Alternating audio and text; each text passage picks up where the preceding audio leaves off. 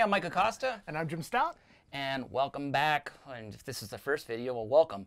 Hey, we're checking out the brand new Roland Boutique VP-03 vocoder. Now, we already did a video on the TR-09. We did one on the TB-03. And now we get to show you the unboxing of the brand new VP-03 vocoder. And this one is based off the VP-330. And again, they go back and they put the original instrument on there, and they, you know, a little bit of history about it. And it's fascinating. And this is definitely, you know, super famous sounding vocoder. Now, I actually never I never owned one of those. The only time I ever got to use one was when we were working at Roland, and I think it was for a NAMM show where I think it was for the V-Synth, and we were comparing the vocoders and so forth. And then after that, I think like 2 or 3 years later, Roland released, I think it was like the VP-550. The 550 and the 770. The 550 was way underpowered in my opinion. The 770 sounded really good. Yeah, it was at a NAMM show. They released a kind of like a reincarnation of it, and the strings were really good on it, and I got to play with that a little bit. But have always heard really great things about, you know, the VP-330 vocoder. Yeah, some of the famous things, like the original Tron soundtrack, you know, the choirs and those kind of things. Yeah, they were really. Chromeo is a huge. Oh yeah. Of these guys. So they use the TalkBox and this vocoder quite a bit in all their stuff. So far, this looks really cool. It actually has those colored buttons that we saw on some of those products, you know, from the 80s and stuff, like on the TR-808. And so just like on the original, you have the colored buttons there, and you have green, yellow. So again, over the faceplate here, it looks really cool. It's got nice rocker switches here, which is really cool. You've got the mod strips and XLR balanced mic input on the front there. I wonder, yeah, it's got a phantom power too. Nice. Very cool. That's I was curious about that. And again, it's the same build. The USB, volume, phones, output. This one does not have a mix input. I guess they had to use that for this. There's something else in this box. What is it?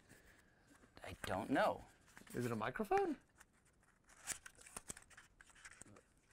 Is it? Oh shit! Awesome. Awesome. That's cool. All right, Roland. All Nice. right, so you get a microphone with it. I feel like Bob Barker. Price is Right. Survey says. Survey says. I think that's the wrong show. I think. Oh, that was Family Feud. Was it? Yeah. Yeah. Anyway. Same thing, dude. They all have those like thin little microphones, and you know.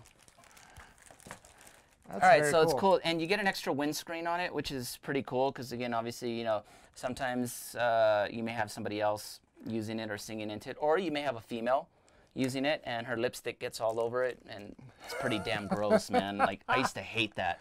Microphones and they have lipstick residue. It was the sickest thing. I absolutely hated it. That's gross. So very cool. You get an extra windscreen there. So now one of the things that I noticed right off the bat here is that it doesn't have that little pop-up shell like the TR-09 and the TB-03 did. So you need the K25 keyboard module with this. So. And we actually have one of those. Yeah, we have.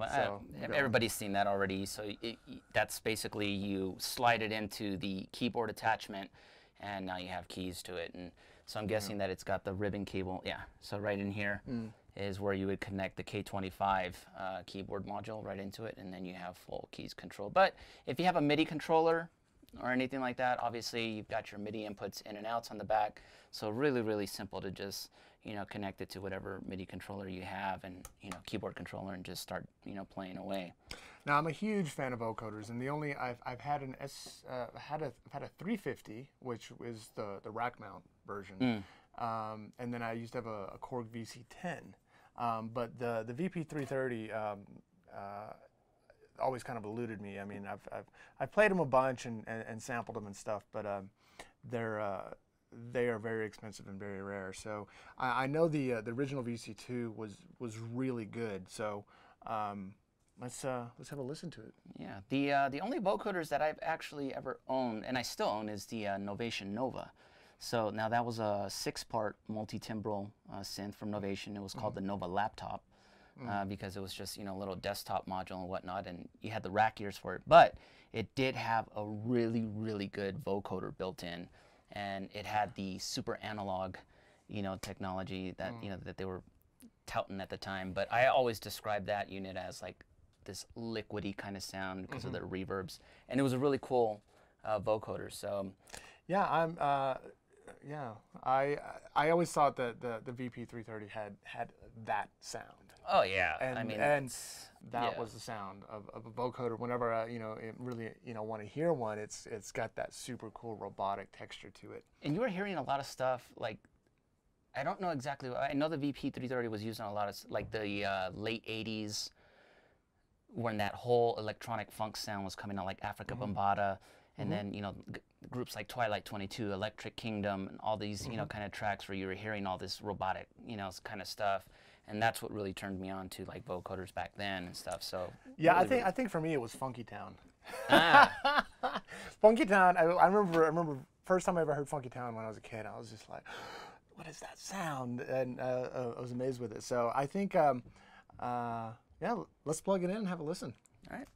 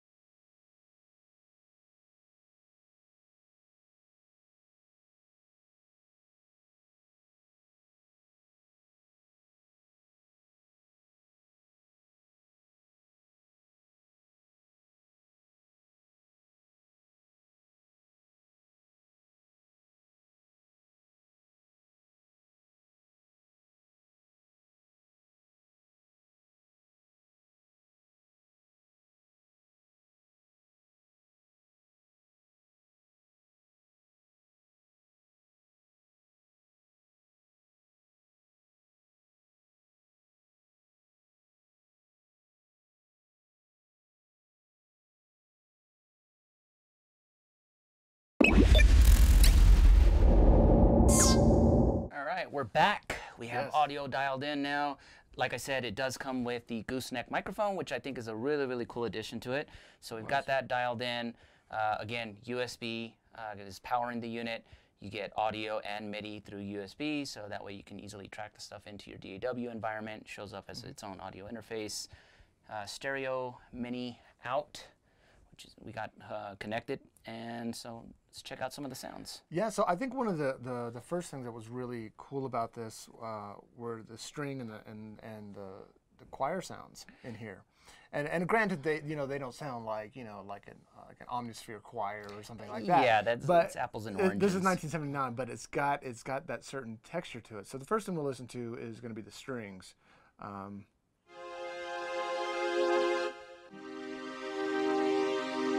guess probably the same 4-note polyphony.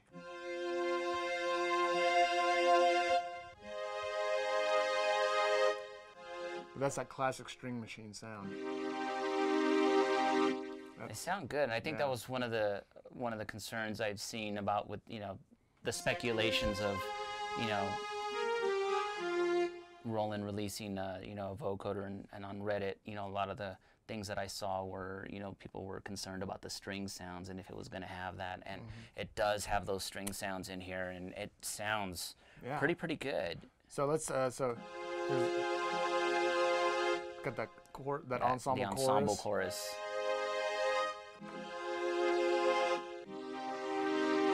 Very cool. Let's have a listen to the choir sounds here.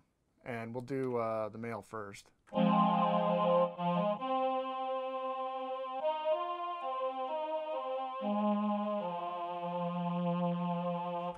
little like... Might be... Take off the ensemble. So that's it, raw. So let's check out the female. Again, this is raw. We took off the ensemble chorus on it.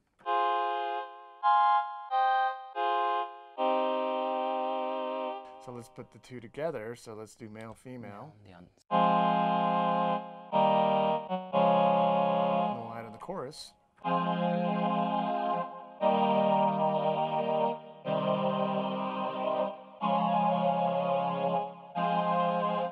That's pretty cool. That's pretty cool. I mean, again, as you start to, you have to really just keep in the mind frame of where this is at in terms of the price point.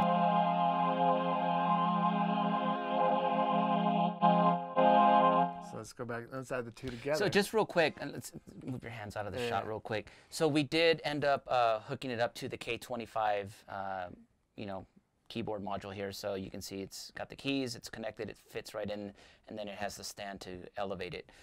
It doesn't necessarily mean that you need it. If you already have, again, a keyboard MIDI controller, you've got MIDI connections on the back, and you can use any keyboard MIDI controller that you would like. But if you want, you know, kind of this look, and it actually does look pretty cool, like with the K25 all put together. It's a whole little miniaturized kind of thing. I think it works. I think it absolutely works. I mean, you know, put it on top of, like, you know, the piano player, the piano bar, and they've got their instant kind of, you know, vocal synth sounds. But I think, so these are the strings. So we've got the tones on it. A little Mellotron-ish kind of wiggle happening. Yeah. Well, we've got the ensemble on it as well. So let's add in the choir.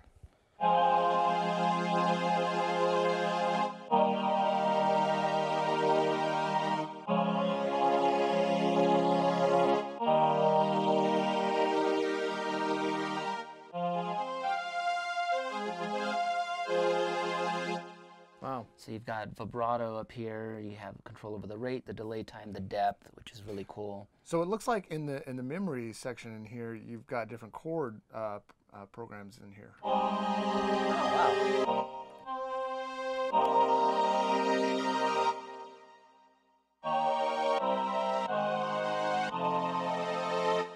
wow. Which would make sense if you're using this with the K25. Sounds cool. Well, the most important aspect of a vocoder is how the vocoder sounds. Yeah. So we've been messing around with the strings and stuff. But so just in case if you didn't catch that really quick, with the presets on the front panel here, you do have like a dedicated chord mode. So because you are using a 25 key, obviously, if you're trying to get around and do a lot of chords, and especially if you're using this as an accompaniment to something else, like we were talking about, like a piano, you know, a bar player at a little lounge or something like that, having that chord mode is kind of cool because you could dial in the specific chord that you need, and then you just have to hit one key to do all your vocal phrasing while you're playing something else. So house records right there. So let's have a listen to the vocoder here. Check 1 2. Let's see. Bring up so we've got that's the direct. This. And again, we haven't touched the manual yet, so again, we're just kind of... Check. All right. So we've got the vocoder ensemble. Oh. Check 1 2 3. So we're still on a chord mode. Check 1. Check 1. Check 1. Check. Here we go. Here we go. Here we go. Here we go. Here we go. Here we go. Here we go, here we go, here we go. Check 1. Awesome. I think it's pretty spot on right there. Here we go. And then add in with the human voice. Here we go. Here we go. That's pretty interesting right there. Check 1. So let's see if we can get that's the ensemble. Chorus stuff, got the tone, so it brightens it up a little bit more. Take the string out, and got the direct line, so it'll mix in your real voice with it if you want. It's got the vibrato, so let's see if we take that out. So yeah, there we go. There we go. Delay time's down, the rate.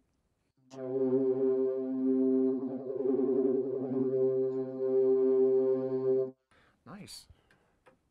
That's pretty cool.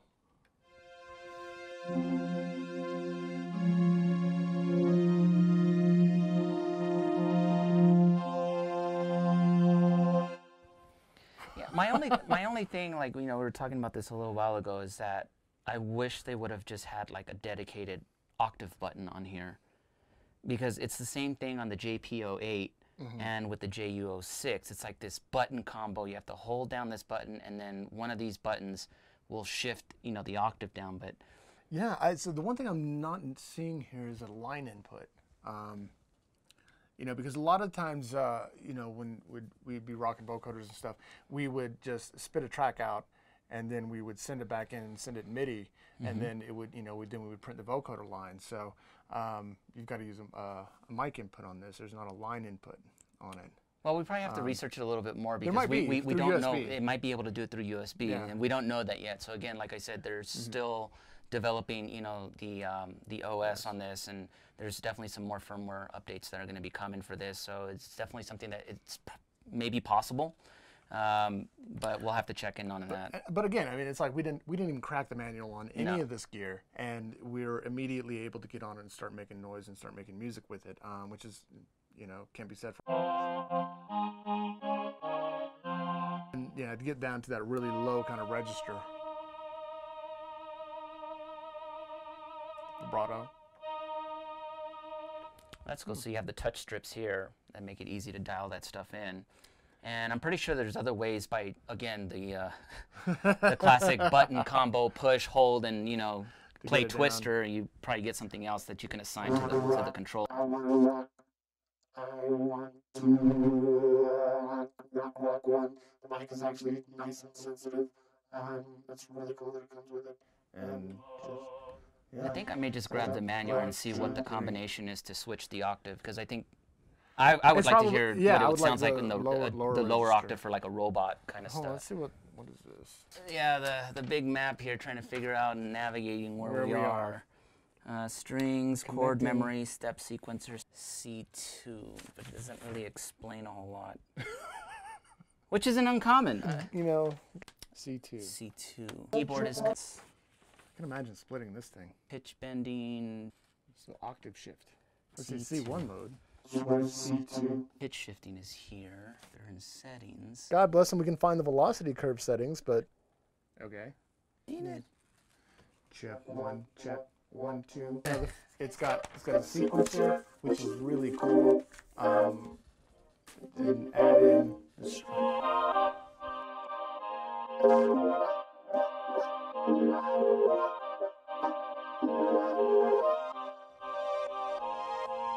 So the sequencer, cool. yeah, so you can do some really cool things with that.